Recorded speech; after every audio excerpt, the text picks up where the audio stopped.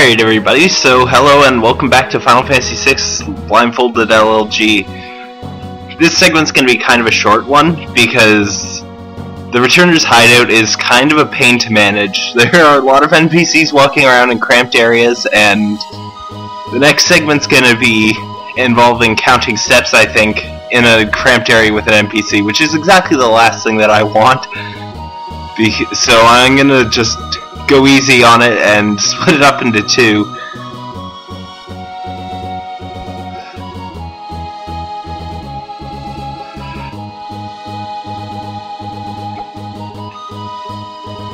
I hope I didn't accidentally take a step left there.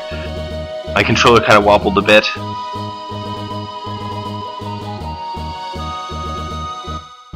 Alright, there we go. I'm in the Returner's hideout. Now, thankfully this guy leads me through most of it the first time. Normally that's just not really relevant to anything, but here it actually helps out quite a bit.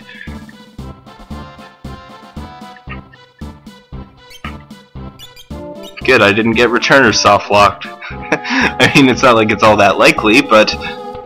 Alright, I made it into the door.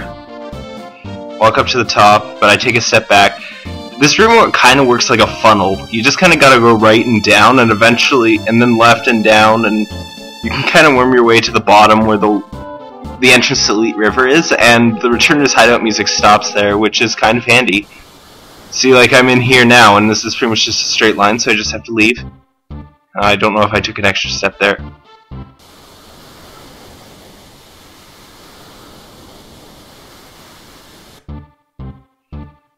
One, 2, 3, 4.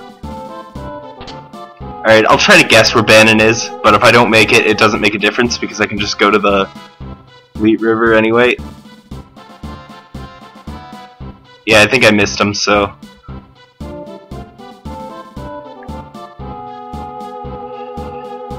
Come on, I can do it. Get down to the bottom.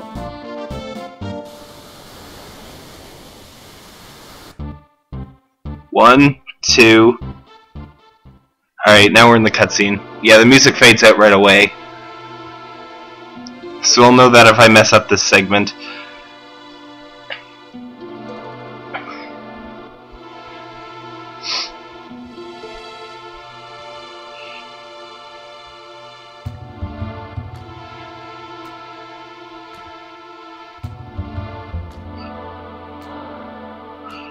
You know, I might just make a last-minute route change to this, because I might want to go to the inn before I go to the next segment. Hopefully I can work out how to get to the inn.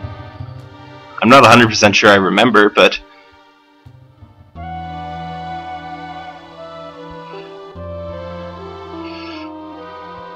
Alright, so Tara just got out of bed, so I'm gonna go and talk to Locke right now. Thankfully, even if I jam A for too long here, Tara randomly faces downwards during the cutscene, so I won't accidentally talk to Locke again. So got that, whatever it was. Now I can head under the bed all the way to the left, 2 steps back, hit the door. I can't check with that door, I don't think. I think that door doesn't close when I leave, so I can't check if I'm in the right spot. I'll go right, down and out here. Thankfully you can step over that weird tile that's to the left of the staircase. Hitting this box. Now here's where the guy kind of gets in the way a little bit. I really don't like this guy here. He's annoying. So I've probably made it by now. Please don't get in my way. Alright, so now I should be talking with Sabin. Now I'm not talking with Sabin. Unless I talk to the Returner, then I kinda goofed. 1, 2...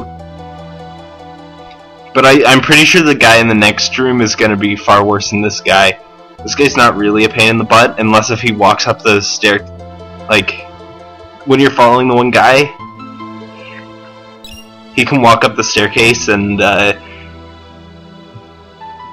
get in your way, and then you can actually get stuck behind him when you try to enter the door, so that's probably a reset most of the time. Alright, so I counted it that would land me in front of the staircase. So, I guess that also means that I can just go straight down from there and end up in the inn. Shoot, maybe I should buy stuff from the item guide too this segment. Hopefully I can remember the item shop menu as well. I kinda did this, but half-heartedly before, because it originally wasn't in my plan. But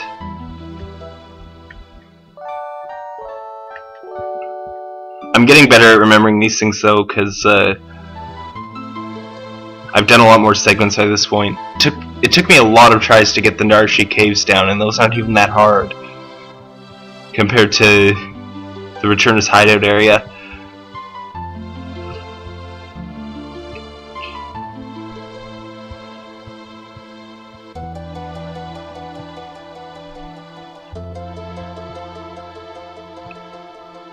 Should have hit the top by now. Right one, and up one again. Now I should be out of the room. Now I don't remember exactly where the item shop guy is, but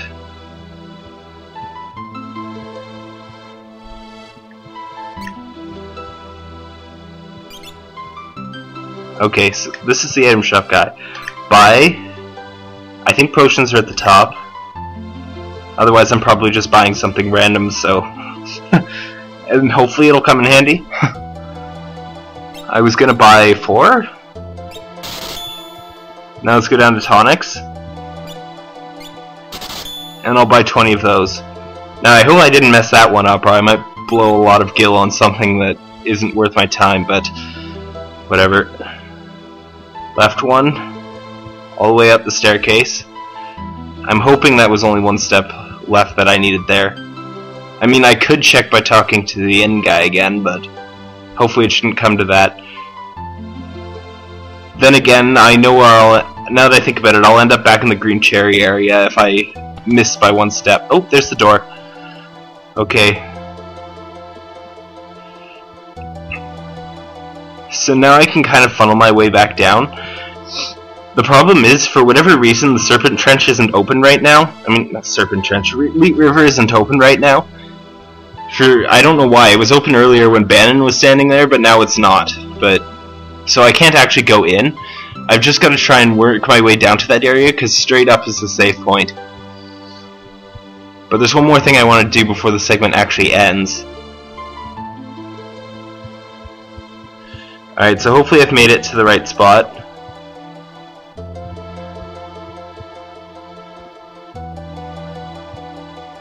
Nope, I didn't make it to the right spot.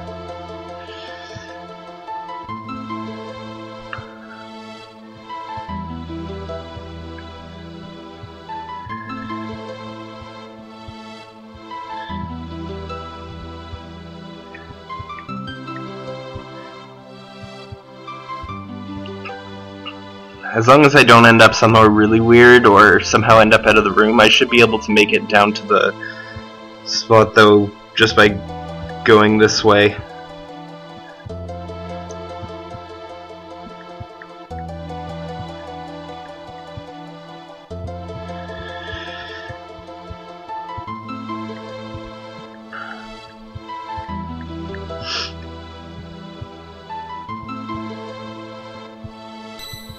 There we go. Alright, I'm on the safe point so I can look. Now, here's the trick. I've got to talk to Edgar, but he's moving around.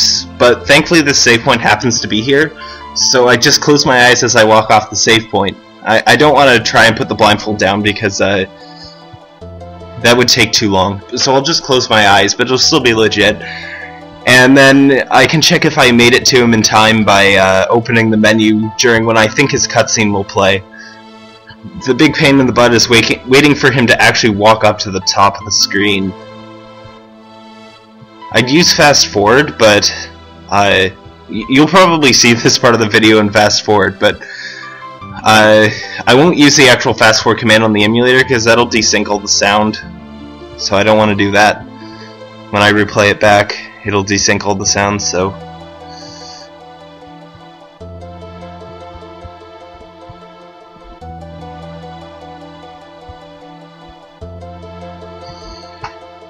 Do do do do do do do do do do do do do do do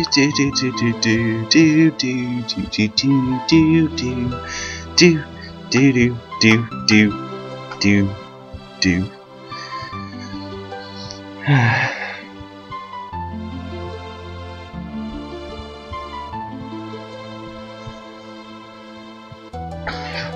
Well, at least I get to see something, even if it's only this torch flickering. Edgar! The wild Edgar roams in his natural habitat, observed by a scientist. The wild Edgar comes closer, but is shy. He walks away again.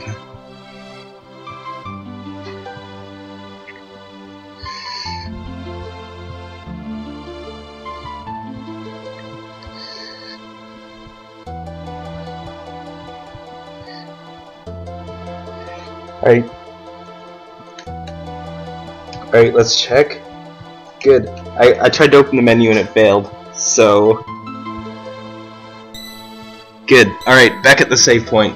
The lights turned off while my eyes were closed. Let's just finish this off, considering we're on the save point anyway. I wasn't able to equip Locke, but thankfully, it's almost a good thing that I forgot to equip Relics in the last segment, because, I don't have anything really spectacular to de-equip from Locke now, so that's handy. Well, see you next time.